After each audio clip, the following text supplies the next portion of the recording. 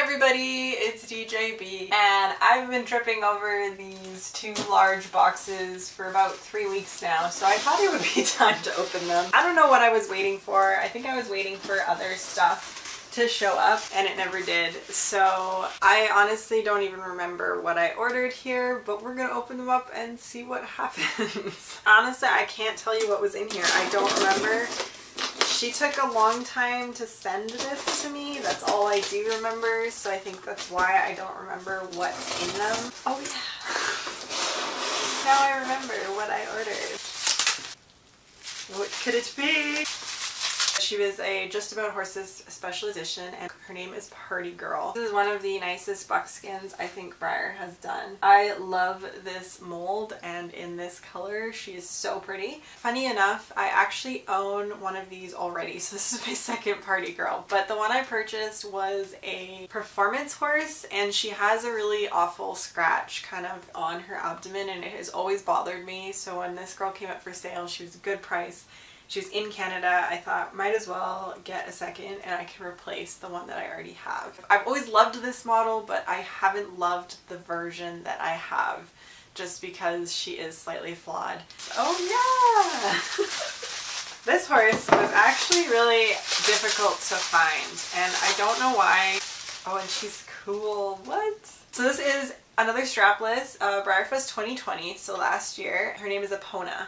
And there was variations of this girl with braided hair and braided tail, or loose hair and loose tail.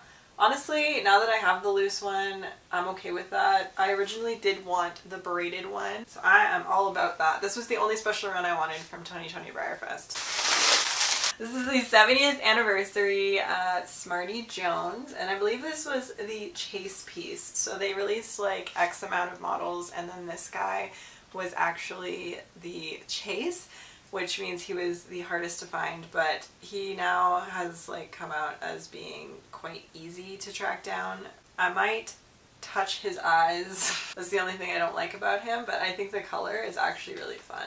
Okay, now moving on to box number 2. I think I have a vague idea of what this is, but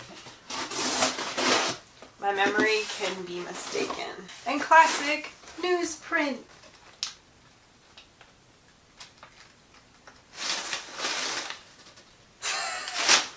I bought this horse. I was straight up going to purchase this horse twice, so that would have been a mistake. Also, really fabulous wrap job, friend. This is an Atticus, just a body though, as you can see. This is Totilas. Once again, another body. I've really wanted a Totilas head to remove. I wanted to take this Atticus body and I wanted to attach this Totilas head. This horse I genuinely don't remember purchasing, so it's a good thing I opened this because I probably would have bought a second. No idea how to say the name of it, but it's Aurelis.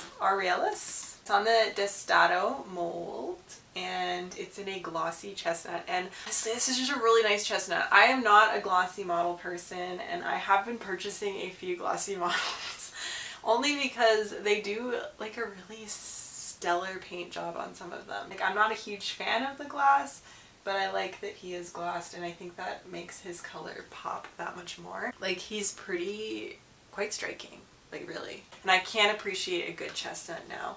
After buying Drifter, I am more inclined to enjoy chestnut than I was previously. All in all, I would say that's a pretty good haul and a pretty good thing that I opened it because I probably almost bought this horse a second time. Thank you so much for watching, and this has been updating my collection, so happy collecting.